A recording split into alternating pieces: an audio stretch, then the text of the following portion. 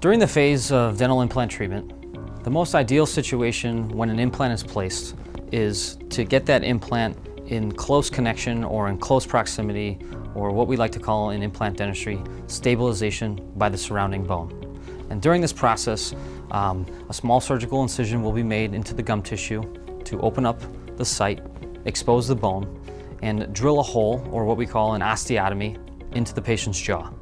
Sequentially, we will widen that osteotomy and eventually place some screw threads or pattern into the jawbone, which we will then fixate our implant.